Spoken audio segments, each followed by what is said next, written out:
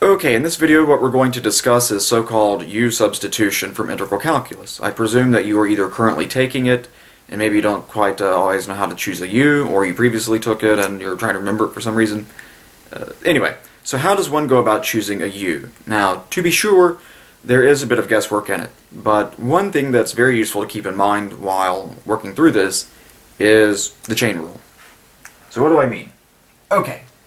You have some integral, in this case, this one, and you have a candidate substitution that you would like to make. So I want to say, make u, I'm going to let that be 2x plus 1. Okay, because I'm thinking chain rule, it follows that the question I need to ask myself is, the function I just chose, is a portion of its derivative floating around anywhere else in the integrand? Apart from where I'm just choosing it from. So in this case, apart from the radical here. And that's without paying attention to a constant function. So in this case, what I'm asking myself is, with respect to the x here, is any part of its derivative floating around anywhere else in this integrand? And clearly, well, not clearly, it's invisible, but yes, there's that magical one we can always multiply. It's there, so I have probably made a good choice. I'm going to point out, some of these problems will have more than one perfectly fine substitution to make, and this happens to be one of those, but the other substitution is not at all obvious, so I'm going to go with this one. Alright, so what it is that I would want to do now is do the actual substitution, and so wherever I find 2x plus 1, I'll replace that with u, and that's going to leave me with the integral of the square root of u. Now the next part is, obviously, because I have a u here, I need to change my dx to a du. I'll differentiate this, so du dx equals 2, and for those of you who are smarter than I am, you can probably just do all that one step in your head, but I'm a little slow, so I need to do it by hand. Put my dx on the other side, and then divide out 2 from both sides, so that way I wind up with the dx equals something. Okay, so now I can make that substitution. dx is precisely equal to du over 2, which another way to write that, I hope everyone will agree, is 1/2 integral square root u du. And if you don't agree with me, we need to talk. Anyway, so I now have this in that u du form I wanted as opposed to an x dx kind of form. And it seems to be a fairly straightforward integral now. Just 1/2. Integrate that. I'm going to change this to a power. Yes, okay. So add 1 to it, divide by the new thing, so that's going to be u to the 3/2 divided by 3/2 plus c. This is an indefinite integral after all. And I need a little bit more room here. Okay. So now it's a matter of just simplifying this. So this is going to be the same as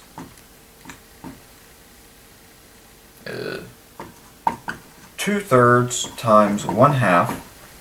That flips up. U to the 3/2 plus c. I'm going to reduce here. Okay, now it's just a matter of replacing what we originally substituted. So in this case it's going to be 1/3, replace the u with the 2x plus 1 to the 3/2 power plus c. And like good calculus students, we want to check our work to make sure we got that right. Right? We always check our work, don't we? No? Oh, okay. Well, remember I mentioned earlier that one thing we want to keep in mind throughout this whole ordeal is the chain rule. So it should not be surprising that we're going to use the chain rule to check this. Okie dokie. Alright, so the derivative of the outer function evaluated at the inner function times the derivative of the inner function is what we're going to do here, because it's the chain rule with respect to this bit. Okie dokie. So what is that?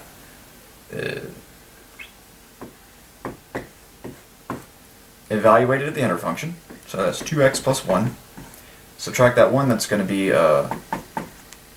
1/2 times the derivative of the inner function, which is just going to be 2. And then when we differentiate that, it's just going to be plus 0. So let's see what this comes out with. the 3's cancel, so the 2's cancel, and that's going to leave me with 2x plus 1 to the 1/2 power, or the square root of 2x plus 1, which is the very thing that we started off worrying about. And so we know that we have not colossally gone wrong anywhere in here. And because of the wonderful magic of the internet, you didn't have to watch my writing this down. But in the same way, in the first question, the first problem, what we were talking about, is thinking about the chain rule when evaluating a prospective U-substitution. So too will that be the case here. So what I want to think about is choosing something that's going to make this simpler, and then that chain rule bit. So again, I'm going to choose the radicand.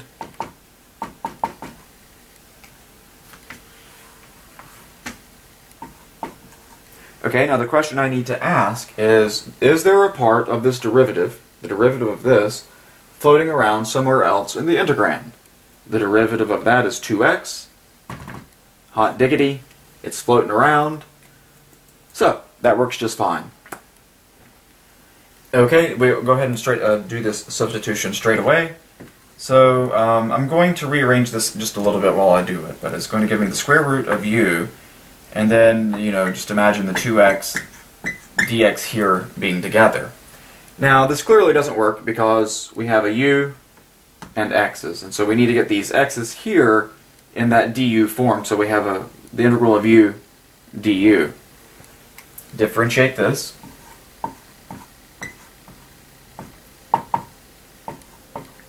Put dx on the other side, so that's du equals 2x dx, and now it's just a straightforward substitution. So now we have integral of square root u du, straightforward integration. That's going to give us u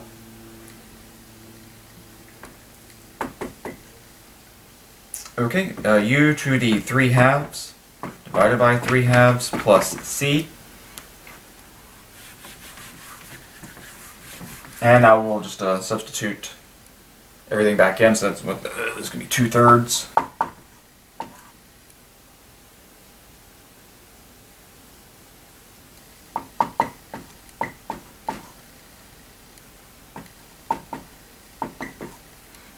Okay, so that's the correct, that's the actual integral here. And like good calculus students, we should want to check this, so that's where the chain rule is going to come in.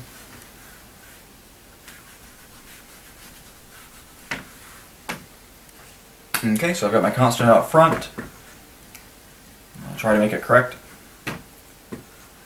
So the derivative of the outer function evaluated to the inner times the derivative of the inner function. Okie dokie. So that's going to give me